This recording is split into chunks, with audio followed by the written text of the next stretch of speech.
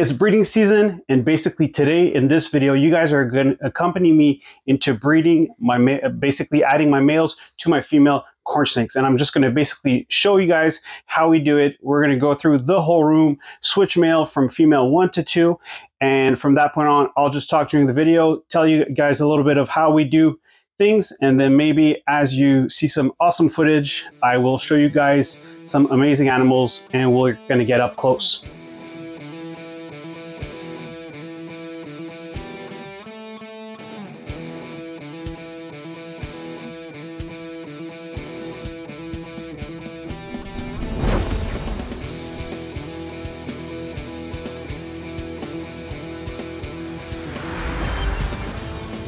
So guys, Brian from MBK Reptiles here. Super excited about this little video. I thought, you know what, maybe we could do something, just you, me, and a bunch of awesome snakes, and we're gonna get talking. Basically, you guys are just gonna be listening at this point. I would love to hear you guys talk, but that's up for show, so make sure that we'll hang out soon enough at a show nearby. But before we get started into this video, I just want to give a shout out to my buddy Eric Westmoreland from ECW Reptiles. Now, Eric produces some of the most amazing corn snakes in the United States. Make sure you go check him out. But what I wanted to say is that he has basically he's into a legal action right now, and he just needs some help to fight his battle. So I mean, it's only useful that we support the community, whatnot. So we basically got these awesome shirts, and I mean, even if you don't want to support them, they just look amazing. So this is like a scaleless albino corn, and says enemy of the state. So I mean, scaleless corn snakes are illegal in the state of Illinois. So from that point on, that's a battle that is due from that point on. So I won't say anything extra on that level, but you guys go support and show some love, because I mean, he definitely has some amazing animals and amazing knowledge, none the facts. So just keep it up and support the crew. So we're going to dig in. Basically what we do is that I basically have one male with 2 females. So what I do is, usually when I breed them, I just take one male and switch them to the other female, switch the little sticker so that we know where the male is, and we go from there. So by the time that we're done breeding everyone, basically changing everybody around, I know that I have to make sure that I go check them out, because corn snakes actually like copulate really, really fast. And from that point on, we want to make sure that we don't miss any copulations, because actually seeing a copulation is definitely important at that point. So we're just gonna go. I have 1, 2, 3, and then basically, yeah. So I just got to make sure that everything gets done properly, and then from that point on, we're good. So I'm just like right now, I'm talking at the same time, so it seems like my ADD is definitely playing. I'm like not putting the male at the right place, but nonetheless, they definitely do go right together. So I'm just removing them, and then at the end that I've done everybody, what I do is I basically just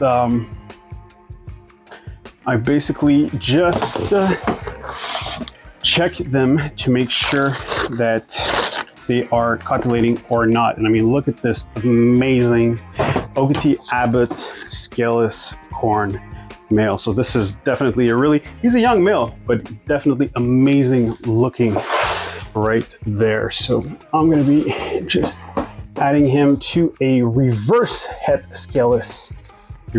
het scaleless, because they're just stunning. Now, some of my amazing, oh, look at this. This is going to be a nice picture right there.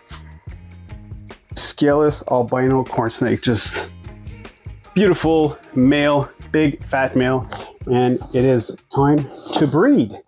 So this is just a little bit of what we do.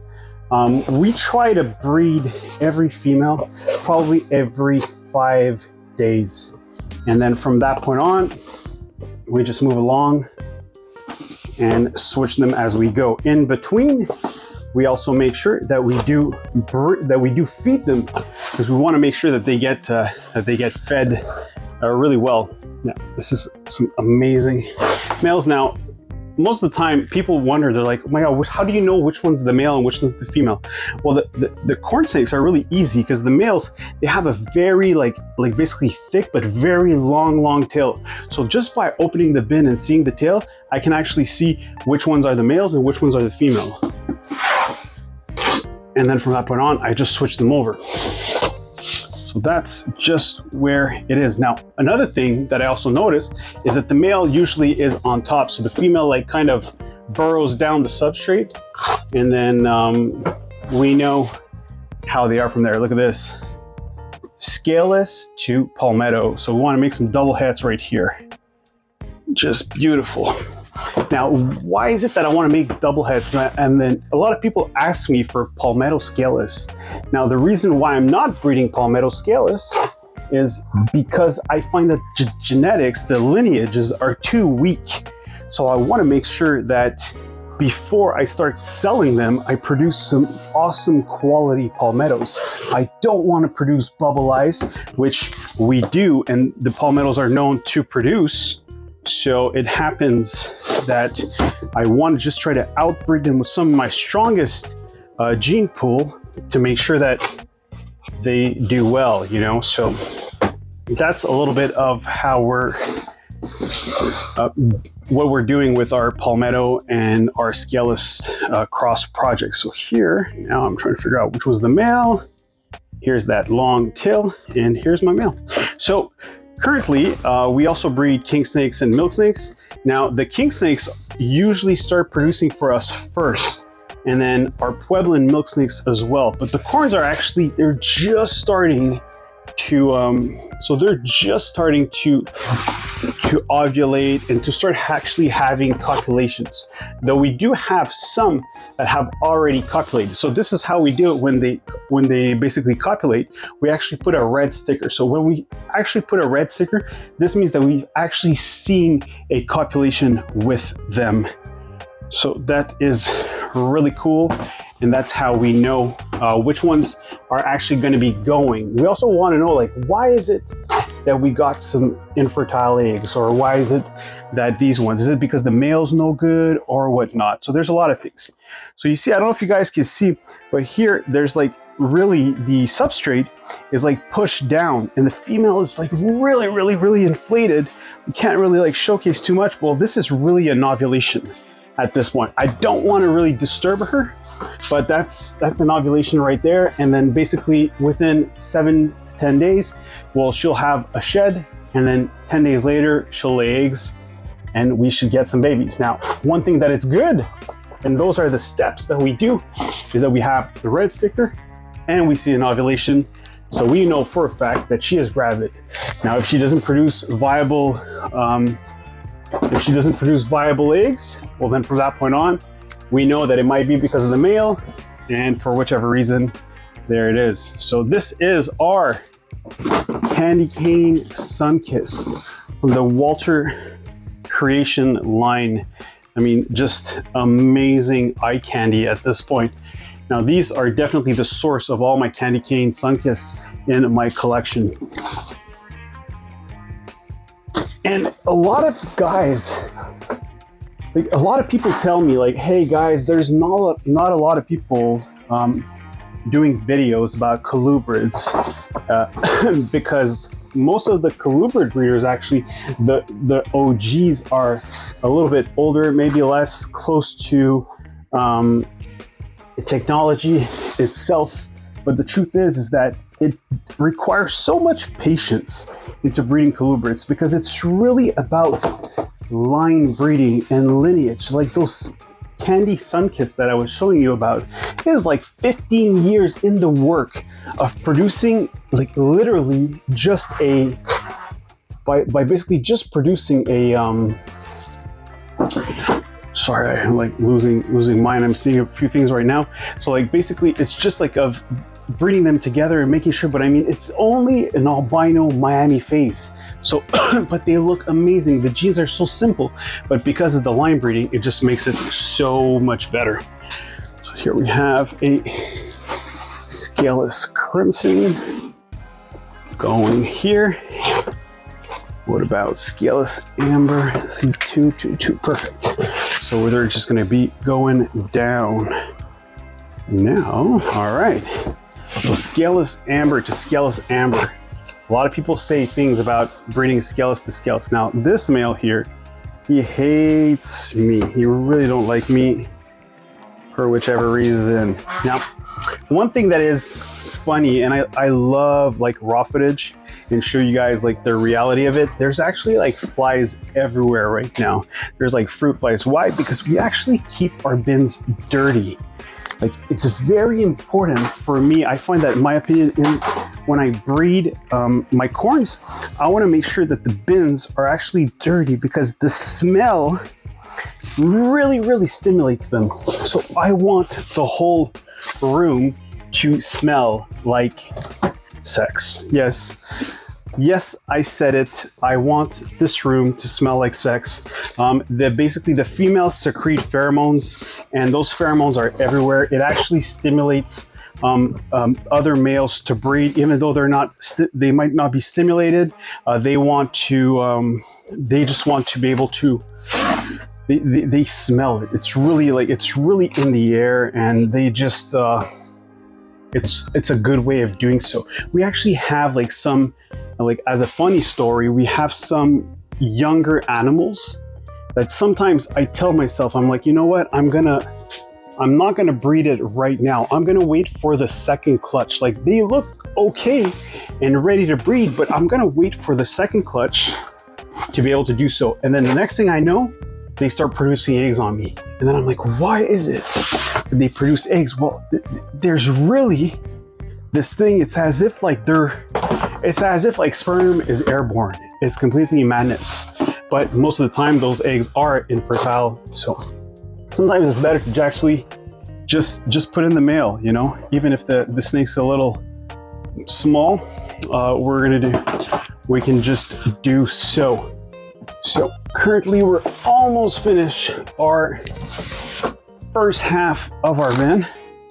And I mean, look at these beautiful sun-kissed. So these are Miami sun-kissed from the candy cane line. But I mean, this is a sun-kissed. It's just, the contrast in this animal is just stunning, completely stunning.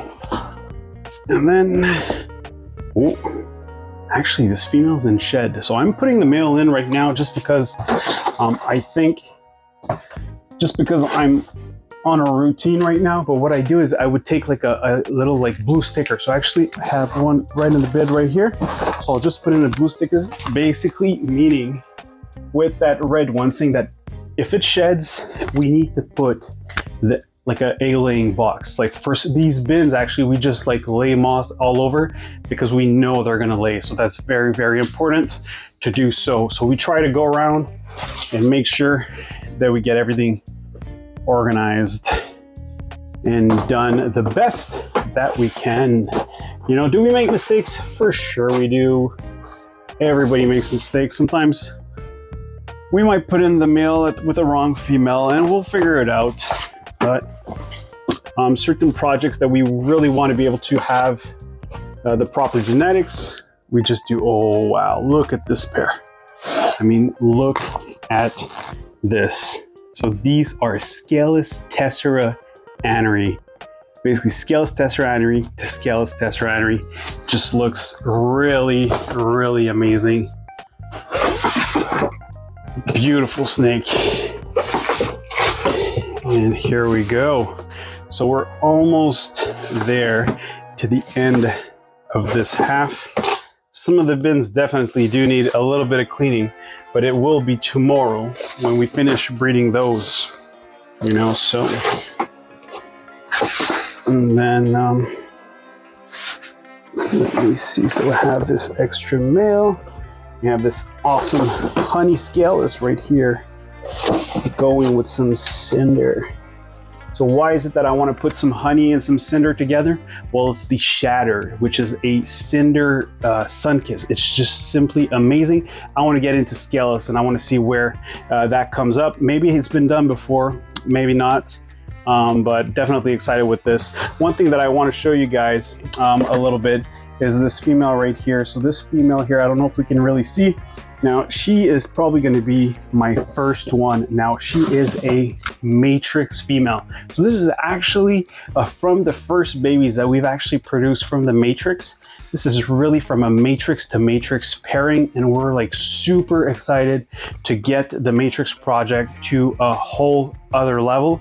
We're super excited, and there's a lot of other people that are excited as well as us. So guys, I hope you enjoyed this video. I mean, I wish I could do the whole section and probably talk for about half hour, but I definitely want, like Amy, which is our editor, she would probably tell me that longer videos are not the way to go. So maybe I'll cut down this video up to half this room, because I do tend to talk a lot, but I just love sharing the passion with you guys. So make sure you do yourself as well, share your passion, share your knowledge, and actually ask questions. So if you like this video, make sure that you like it, comment maybe another type of videos that you guys would want us to do. We always like new ideas. We love sharing everything that we do. We have nothing to hide. I am very an open book. So everything I know, I'm willing to share. Sometimes it's just a question. It's just the question of asking the right questions so that I can provide the proper answer. So until then, make sure you subscribe to the channel. We love the support. Over 4,000 subscribers, which is insane. So let's go hit that 5,000, and then after that we can chase the 10K. But until then, as usual, no stress, and until next time.